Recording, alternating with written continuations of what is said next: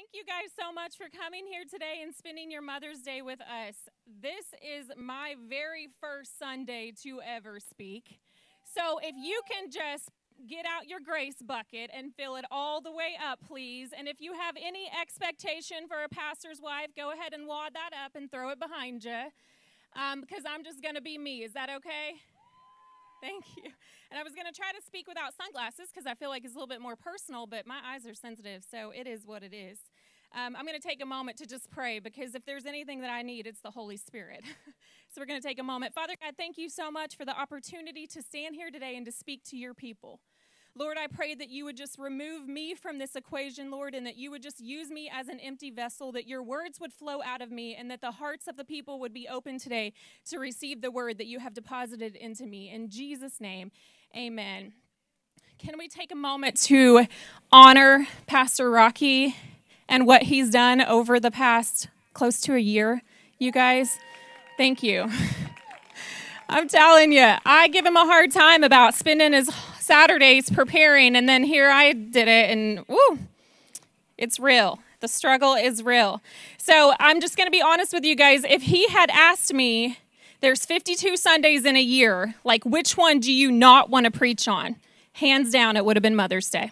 Hands down. But unfortunately, he didn't ask me, and I'm going to tell you guys why it would have been Mother's Day, but this is just the Lord stretching me today.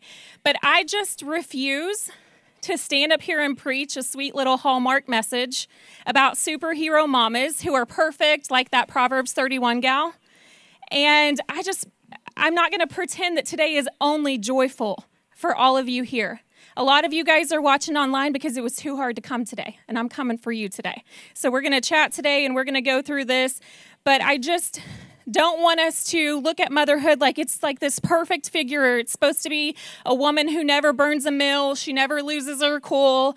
That's not what mothers are. Mothers are an influence. And so I'm going to do the enemy a work today, and I'm going to throw him a curveball. And I'm going to call out that Mother's Day is not always easy. And Mother's Day can be a really beautiful thing for a lot of people. And if that's you today, I don't want you to be like, oh man, now I need to feel guilty for my blessings. No, don't.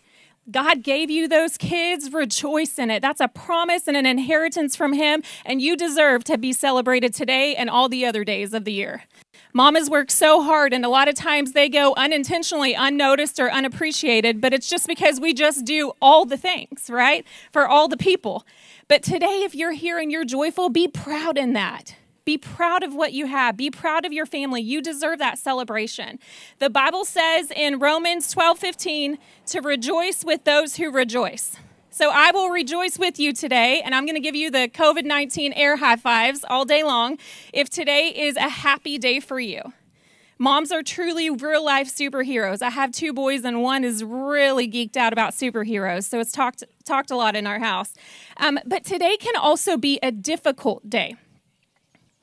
And I know that this probably isn't your normal Mother's Day message behind a pulpit, but I want to take a moment to tell you that if today is hard for you, I'm sorry. If today is hard for you, I am so sorry that there is pain on this day. I want you to know, woman to woman, that there's room for you at my table today. You can sit down and we can weep together, because in fact that scripture, Romans 12:15, right after it says to rejoice with those who rejoice, it also says weep with those who weep. And that's what we're called to do as the body of Christ. So I'll sit with you today if that's you. And I'm not going to stand here and say, oh, sister, just push through it. Or brother, if it's hard for you today, just push through it. God is good. Yes, he's good. He always is. But life can still be hard. Do you guys agree? Okay, so sometimes we need to just sit for the moment in the middle of our pain, because it's oftentimes that it's in those sit-down moments that you find your healer. Anybody found their healer in the middle of their pain? I did. So how can we ask for a healing if we can't call out to him with our hurts? You are not less of a Christian today. You are not less of a woman today if today was hard. You're just real, and I'm going to be real with you. So for some, it's hard because you never knew your mom. And this one hits really close to home with me because I have a child who never knew her mom. And that's hard. And for some, it's hard because they knew their mama, but she hurt them. And I'm sorry. For some, this is hard because they have years of regret bottled up for how they mothered their children. For some, it's hard because they want their children here with them today, and for whatever reason, they can't be here. For some, it's hard because their mom is no longer living, and I'm sorry. For some, it's hard because they birthed children that another woman is raising. For some, it's hard because they desperately want to become a mom, and that has yet to happen. For some, it's hard because they've walked through the unimaginable tragedy of losing a child, and I'm sorry. For some, it's hard because they're single mamas or moms of blended families, and sometimes that can just feel a little bit complicated. Can I tell you today that your feelings are valid, and I give you permission to feel that way? But what's not okay is to park yourself in the middle of the pain and never get back up. Today, in this moment, I give you permission to sit in that hurt if that's what you need to do. You got to sit there and let me sit there with you, but my only requirement is that you allow the Holy Spirit to sit with us as well. Because to sit in the middle of your pain, there's nothing more comforting than the Holy Spirit. I cannot possibly know or relate to each of you and where you're at today and your feelings on Mother's Day, and I would be a fool to say that I understood it all, because I don't. But I do know the one who does, and that's the Holy Spirit. And he promises to comfort us. The Bible says in John 14:26 that the Holy Spirit is our comforter. He is here at this place today, and he is ready and willing to minister to every single person on an individual basis because he knows exactly what you need. He loves us that much. So let him sit with you today. Let him comfort you today. Let the healer meet you right where you're at today and heal you. Chains are broken in the name of Jesus, right? We just sung that. Jesus never promised us that we wouldn't walk through hard stuff or battles. But what he did promise us many times throughout Scripture is God will never leave you, and he will never forsake you, which means in the middle of your trouble, in the middle of your battle, you are never alone. You may feel like you're alone today. You may feel like you're isolated today. You may feel unseen, that your family doesn't notice all the things you do. Or you may feel like no one else is hurting quite like you, but I can promise you that there's other people that can relate to you. And we'll just build a long table and all sit together. I'm so glad that you guys are here today, either in the parking lot, across the lawn, or watching online. And I pray that your heart is open to God and his love today. I want you to know, women, that we see you, we love you, and we are praying for you to feel his overwhelming love in this moment. I believe every promise that God placed in the Bible. And I love standing on the one that says joy comes in the morning. In fact, it's my favorite coffee cup that I have. If you guys know me, I love coffee. Love it. Anybody else a coffee lover? Thank you. Thank you. Thanks for the response. I'm used to talking to 2 5-year-olds all day long, and they always have a response, so I appreciate the feedback. It helps. But he can take your pain and turn it into your platform. He can take the destruction that you see all around you, and he can turn it into your destiny. He can take the mess that surrounds you right now, and he can make it the message that you will one day share to comfort others and offer them hope. And that's exactly what you're looking at today. I have spent many Mother's Days with many, many of you, and it was hard for me. I wasn't the mom. I desperately wanted to be the mom.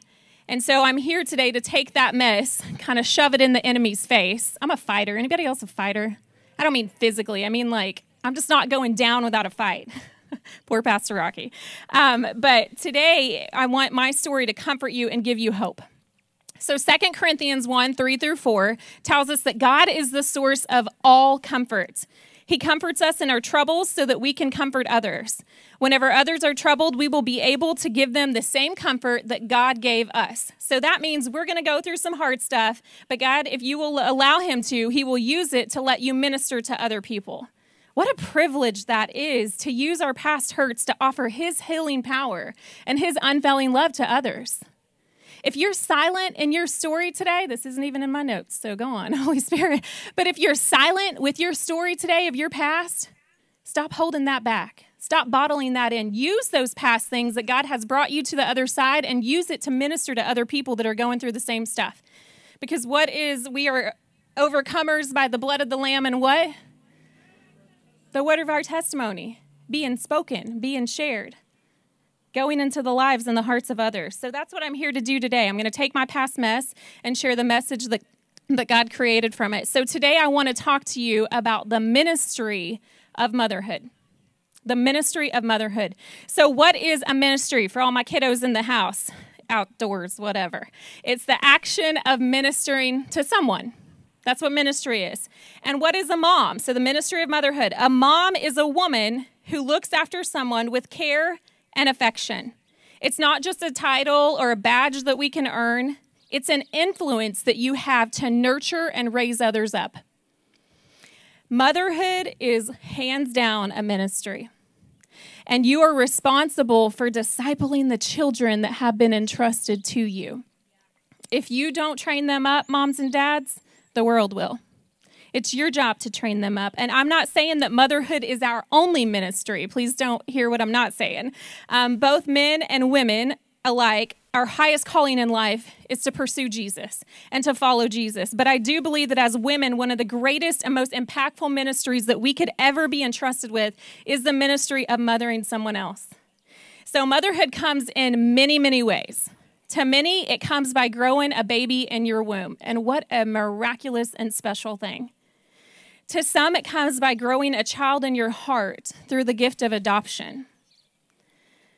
To some, it comes as opening your heart forever, but your home temporarily to foster a child.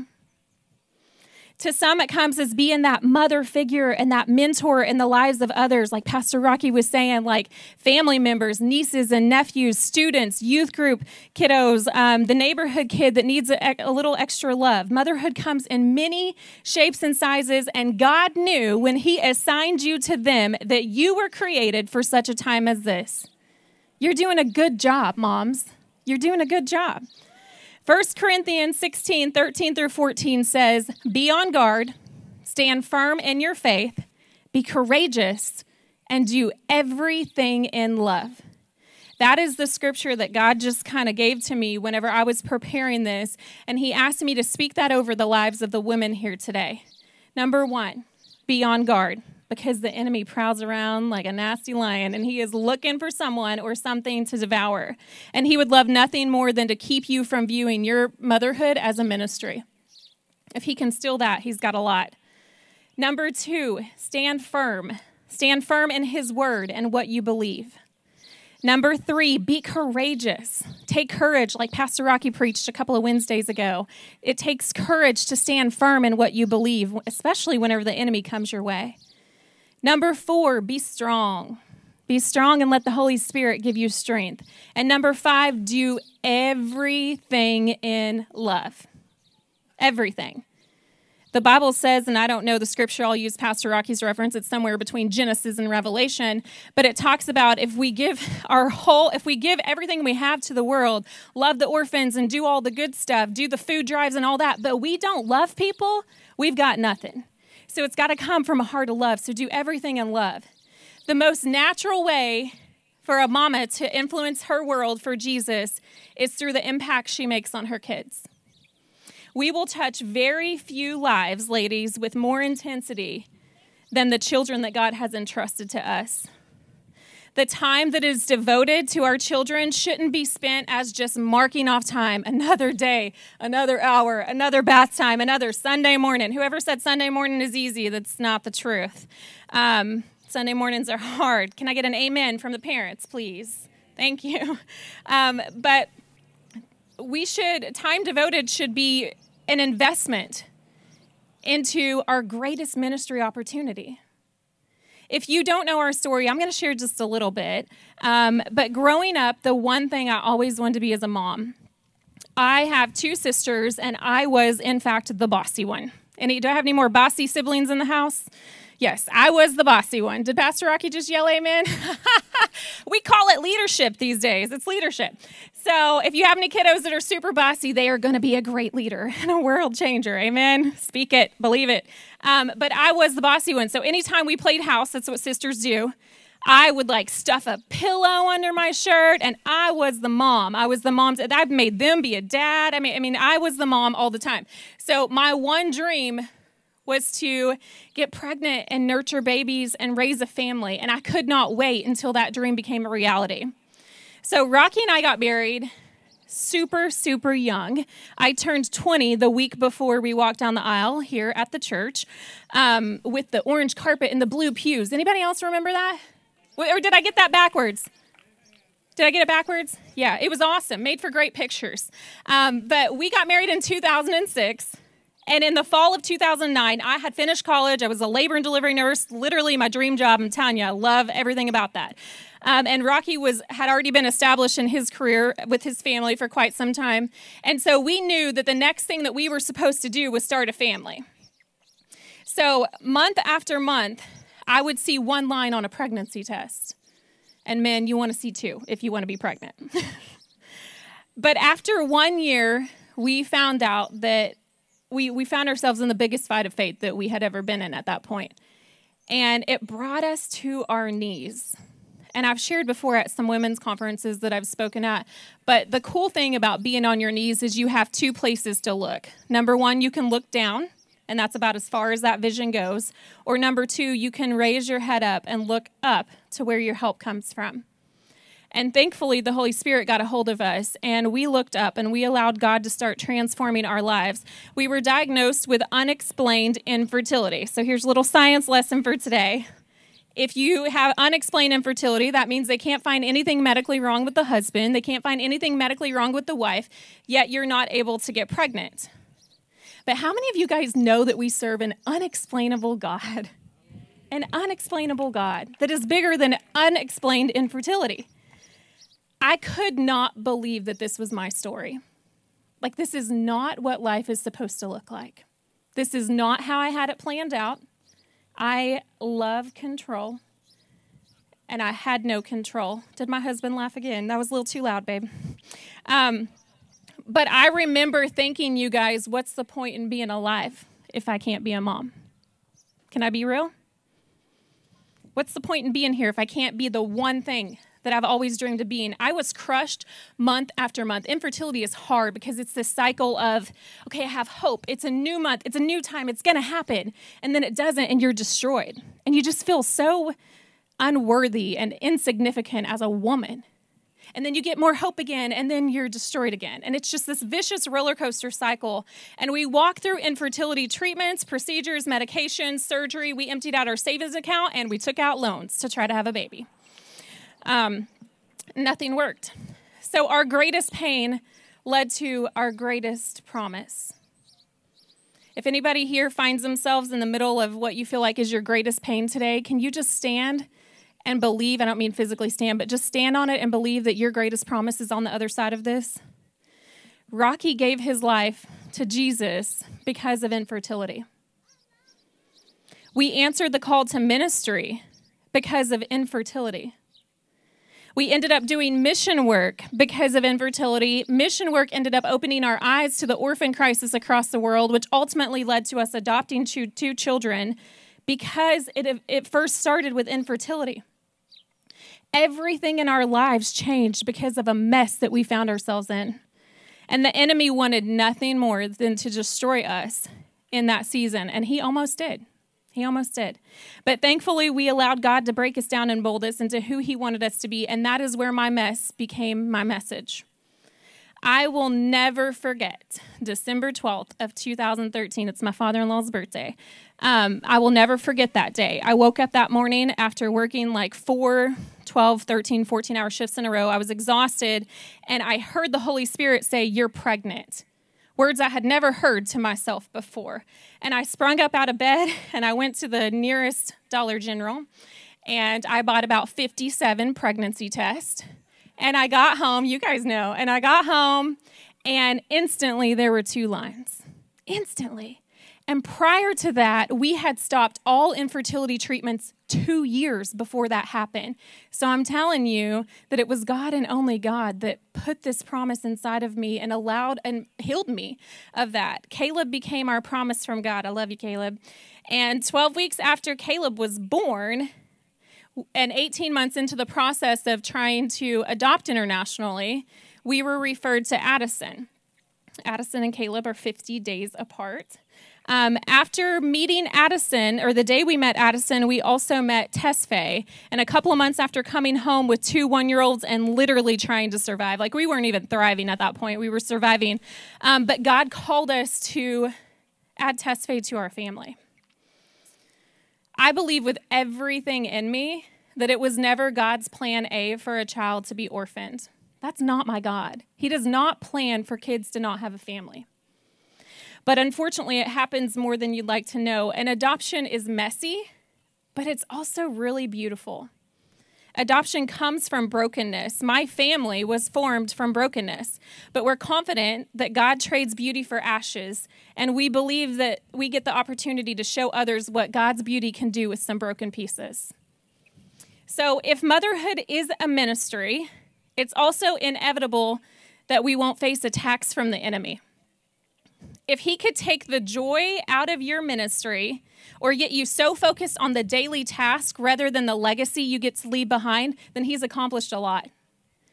The Bible says that the enemy comes to steal, kill, and destroy, and he would love nothing more than to steal your joy, your confidence, your hope, and your destiny by keeping you from realizing that motherhood is one of the greatest ministry opportunities you'll ever have. Selflessly serving and loving others is not easy. Can I get the parents to say amen? That is not easy. In fact, although we love our little people, like we would lay down our life for them, motherhood is downright exhausting. Coming from a mom that currently has 2 5-year-olds, I learned yesterday that the average 5-year-old asks 447 questions a day. I have 2. So that's almost 900, I think, if I did my math right. Thankfully, Tesfaye is way smarter than I am, so I'm asking him questions rather than him asking me. But the average 5-year-old asks 447 questions. So whenever I go to bed at night, we've got the 2 5-year-olds, the 14-year-old, and we currently have the opportunity to love a little bonus baby, but I stay tired. God loves you with an unfailing love, parents, and he has given you enough grace for this moment and this season. I want you to know right now that no matter the mistakes you feel like you've made, Pastor Rocky touched on this a minute, but the failures you feel like you have, the hard days you had, the time you forgot, this is me, by the way, the time you forgot it was pajama day at school, and all the kids in the school showed up with pajamas on, except your 2. That was me. They looked cute, though, and they were dressed. It was perfect. But the times that your kids ate cereal for dinner last night, or the times that you lost your cool on your kiddos and felt like a failure afterwards. I've done that before. The times you woke up in the morning and started the countdown to how long before it's bedtime. Or the lies that the enemy tries to feed you guys day in and day out. I want to encourage you to stand firm and to know that there isn't another woman in this world that can love your children quite the way you can. Don't let him lie to you and convince you otherwise. God has never asked moms to be perfect. Let me repeat that. God has never asked moms to be perfect. We have to plant that truth inside of our minds. He asked us to show up, be present, and abide in him, and to do all things in love. So instead of spending our days striving for perfection or beating ourselves up whenever it doesn't happen, we should strive for his presence. His presence over perfection. Seeking his kingdom first, knowing that when we do, everything else will fall into place. So often in motherhood, we are programmed to mark time off and constantly being pushed by the world. Wait until the next season. It's only harder. And maybe we've made the mistake of saying that to other women too, but you know, you're pregnant and Brittany's having a baby. Brittany's pregnant. And so people say to her, oh, just wait until he or she's a newborn. You're going to be so exhausted. And then the newborn comes and they're like, Marky's got a newborn back there. And then the newborn comes and they're like, oh, just wait. So they're a toddler and they're running all around. You can't take your eyes off of them. And then that stage comes and they're like, oh, just wait till you got to put your baby in preschool.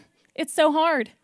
And then that stage comes and they're telling you about middle school and how they're wanting to like get a cell phone, Tesfaye, and how they're wanting to have social media and how you need to prepare yourself for this. And then they get into middle school and people are like, oh, just wait till they're in high school and they want to date.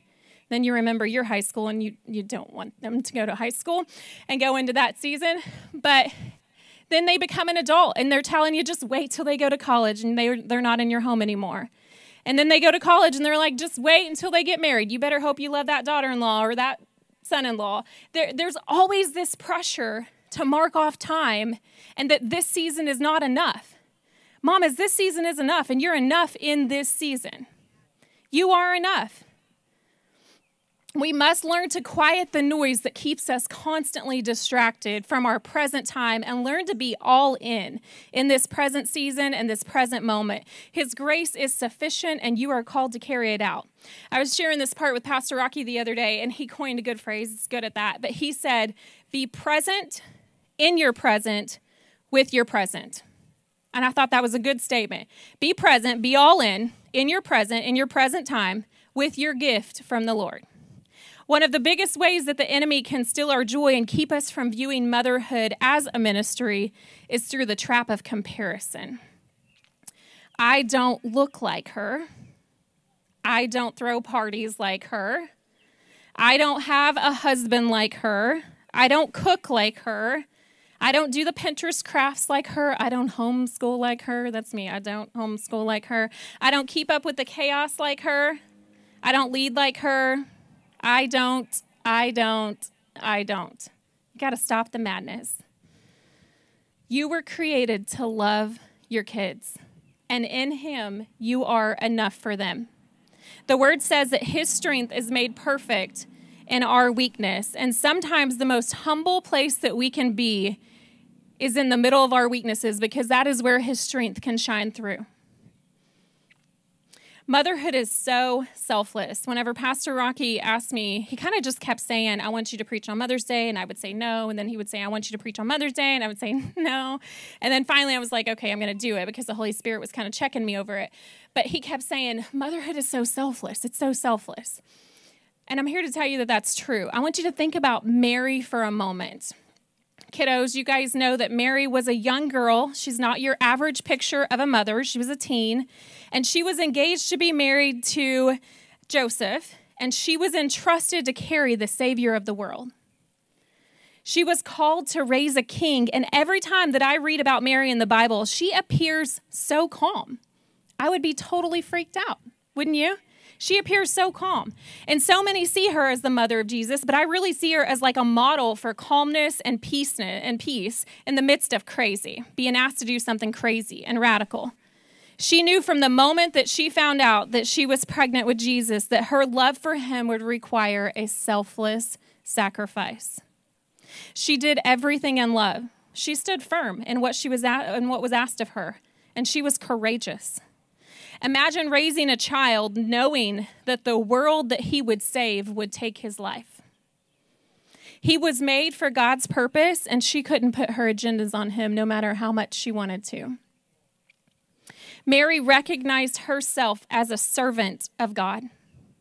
I think if we begin to see ourselves, mamas, as servants of God, we can handle the everyday task that, the same thing that happens all day, every day. We can handle that with a little bit more grace, a little bit more patience, and a whole lot more love because we realize we're about our Father's work. Whenever we serve God, we truly do serve our family. Speaking of selfless moms, I want you to think of Moses' mom. I'm going to call her Mama Joe, but you actually say it Jochebed, I think. That sounds right. Anybody disagree? Okay, cool.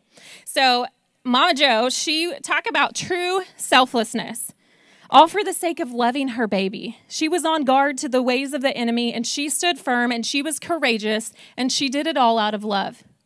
All boys were getting murdered at that time, and she knew that she wanted to save her son, so she kept him with her for 3 months, hiding him. It'd be hard to hide a 3-month-old. And she wove a basket and placed him in a river, hoping that he would be found by an Egyptian. Well, God is really cool, and he wasn't just found by any Egyptian. He was found by the Pharaoh's daughter, the princess, one of the most influential Egyptians of that time. And many know the story about where Moses' sister Miriam was watching the basket and approached the princess and asked if she should find a mom that could nurse him. And so the princess said, yes, of course. And the sister brought Moses' mom to the princess. She never knew that was his birth mom, and allowed this woman to nurse the baby that was actually hers. Isn't God amazing like that? She was so selfless to allow her son to return back to the princess once he was weaned. What a selfless, sacrificing love. Or what about Queen Esther? A lot of times, I bet you rarely hear about Esther on Mother's Day, because I've never read where she's a mom in the Bible, and maybe she was, it just doesn't mention it. But the Bible, she was an orphan child. I love Esther. She was an orphan child raised by her cousin Mordecai. And the world saw that baby girl as forgotten, but God saw her as chosen. She became the wife to a king, and at one point was in a position to have the opportunity to do a really hard thing and call some people out on their evilness and call for justice. And she stood firm in what she believed, and she was courageous, and she did it all in love. She could have said no and stayed comfortable being the queen. That would have been the easy way out. But instead, she rose up, and she used her voice to speak for people who were voiceless. She was called for such a time as that, and although the Bible doesn't say anything about her being a mom, I can only imagine the mama bear rising up inside of her as she fought for her people. That's a mother figure. That's a superhero in my book. That's a woman who defended people for God's glory. Whether she had grown babies in her own womb or not, I consider her a heroic mother-like figure. And that was her ministry, and she carried it out so well. There are people who search an entire lifetime to figure out their callings and their anointings and their purpose and their ministry, and they search and search and search, whenever the whole time God might have had one sitting right there at your own dining room table. Don't overlook the gifts that are sitting next to you every day asking 447 questions in a 16-hour wake period. Don't neglect to love on the gifts that are right in front of you. The world tries to tell us that we lose ourselves whenever we become a mom. Have you ever heard that? Oh, I can't wait to get back to myself. Guys, you didn't lose yourself. You found yourself whenever you became a mom. You found the greatest ministry you could ever have. So do what Isaiah 30:21 says. And that is the way. Walk in it. Walk it out. So for the moms that find themselves as like the ultimate chaos coordinator today, this is the season I'm in. Life is absolutely crazy. I encourage you to flip the script whenever you find yourself overwhelmed by the daily task. The laundry on the floor, let's look at that like we have clothes to wear. The early wake-up calls means that we have babies to love. I'm trying to think how many times I was up last night. 2 with the baby, 2 with Addie, none with Caleb. Caleb, you win, you and Tesfaye. So 5, did I count 5? No, 2, 4, something. Anyway, those early wake-up calls, that means you have babies to love. The messy house that needs to be cleaned, it means that you have a safe place for your family to live. Dirty dishes means that you had food to eat. Crumbs under the table means you shared a meal with each other. A noisy house means that you have kids that are filling the atmosphere. Endless questions means you have a child that is learning. Going to bed exhausted, like literally collapsing in bed. That's me most nights. It means that you have people that got your all. You have people that got your all. The ministry of motherhood is yours today. Ministry is not just this. In fact, this is like low on the totem pole if you ask me. Ministry is the life that we live.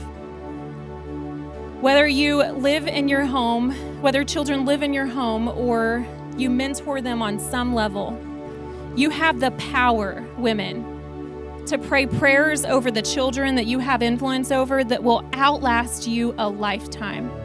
Many people don't know this, but Tesfaye had a friend at the same orphanage as him who her parents are deceased, so she's an orphan. And she was removed from the orphanage. She's a little bit older than him. She was removed from the orphanage after he came home and we found her over Facebook. Of all the things, they have Facebook. And we found her over Facebook, and we, I guess you could say, sponsor this child. We make sure that she goes to school. She's a straight A student, so she has a bright future. She just never had anyone believe in her. We make sure she goes to school. We make sure she has a home for her and her sister, food to eat. I'm not technically her mommy. I've never adopted her, but she calls me mama. We talk once or twice a month. She calls me mama and says, I'm so blessed to have a mommy like you. We all have that same opportunity. You have the power to pray those prayers. You have the power. I think that is the greatest legacy we could ever leave, parents, is the prayers that outlast us. It's the greatest legacy we could ever leave. You have the power to teach them about God's unfailing love. You have the power to disciple them and to train them up to be world changers for Jesus. You have the power to lead them to the cross when times get hard. You have the power to love them with a Jesus kind of love. In fact, you are the one they see that loves like Jesus. You have the power to change this world all while choosing to give them all you've got. You hold that authority in your hands, whether you believe it today or not, and you are called and equipped to carry it out, and you are doing a good job. If you're abiding in Him and you're seeking His presence, you're doing a good job. It is a ministry, and it has the opportunity to become the greatest one we'll ever have. So walk it out today. Hold your head high. Know that they were created for you and you were created for them, and there's so many ways to be a mom outside of birthing one. The kids that you teach at school, Sister Dawn, you've got an influence over them. The young teens that are in our youth group, you have an influence over them. Our children's department, you are a mother or a father type figure. We're going to talk about dads in a few weeks, okay? I don't want y'all to feel left out. I promise, it's coming. But you are an influence in their lives, and they deserve you, and they deserve your all. Aunt Linda, you're a grandmama to my babies, and I just want to say thank you. I just consider her an adopted grandma. We got all kinds of adoption happening in my family, but she loves them so selflessly.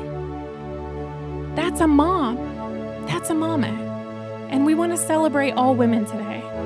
So today we want to honor every single woman that is here. There's nothing awkward. Stand if you've birthed a child. Sit if you don't. We're not doing that. All women here deserve a little recognition today for walking out the ministry of motherhood in some form. Like I said, whether it's biological children, adopted, foster children, nieces, nephews, students, neighborhood kids, young adults. Seasoned mamas whose kids are out of your house. There's women like me who need mentors. I'm not saying that I don't have that in my mom, because I do. I was raised by an amazing family. I'm just saying there's different areas of our lives that we need mentors. So your motherhood season is not over. We all have the opportunity to influence people around us with a mothering kind of love. And today at the Refuge, we're going to honor all women. I chose this year to give you guys a long stem flower because flowers are designed to bloom right where God plants them. They make this world a prettier place. They are strong and they have their roots buried deep into the dirt so that they can stand firm. They are not afraid to go through dirt to ultimately bloom for everyone to see. They just bloom. They're not looking to the left or the right to see what other flowers are doing. They are just blooming. That's what we do as moms. We take it one day at a time, one moment at a time, and we give it our best, and we bloom, and we grow. And the seed from our harvest, man, it can impact the world. So be planted in Him today. Come out of the dirt stronger than ever and grow your roots deep in Christ. When you do this, you make everyone around you even better. So today we want all women to accept the rose that our awesome parking lot team is distributing right now from the Refuge, and know that we see you, we love you, we honor you, and your story are safe at this place. We are blessed to do life with you guys. Be on guard. Stand firm. Be strong. Be courageous. and do everything you do in love. If everyone would stand up, I just want to pray over the women here today.